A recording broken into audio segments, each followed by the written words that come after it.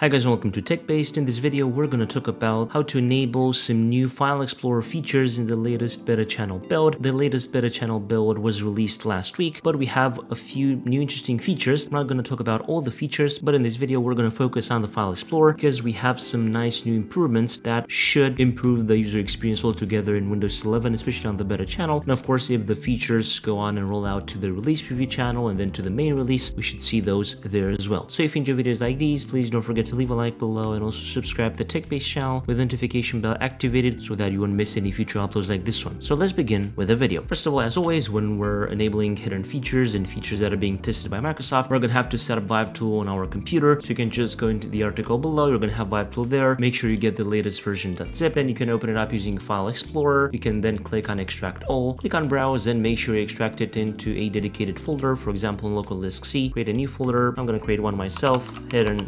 features, enter, and then select the folder. I'm going to extract it there. We can copy the location, Control C, because we're going to need it whenever we are running the commands. Then click on extract. Now we have ViveTool extracted there. As easy as that. We can now open the search box, type in here CMD, and then click on Run as Administrator. On user account control, of course, click on Yes. First of all, we're going to enable a new feature, which is basically something related to opening folder links in File Explorer. They will now open in new tabs in an existing window by default, and that can always be changed if you don't like it. But for me, this is a very nice new feature. The first command that you have to run is this one, vivetool/enable/id 49143212. And additionally, you may need to run this command with the ID 52081114 and also this ID 484333719. The features, IDs, and the commands were discovered by Phantom of Earth on Twitter, so make sure to follow him for more hidden features and more news related to Windows 11 like these. And next up, we have another feature, which is the ID 479444061, which is related to the start backup reminders in the File Explorer's address bar, which can now be snoozed or turned off, and I think that's a great new feature. And for this, you may additionally need this command. So basically, the first three commands are for the first feature and the last two for the second feature. Of course, all the commands and IDs will be in the article below, so you can just copy and paste them from there if you want to test out these latest features in the beta channel. So what do you need to do then? Exit out from the CMD and then restart your computer for the changes to take effect. Now let's test out what we've done. I'm just gonna go into taskbar settings, put my taskbar on left aligned so we can watch this better. I open File Explorer here. I'm going to open the search box and type here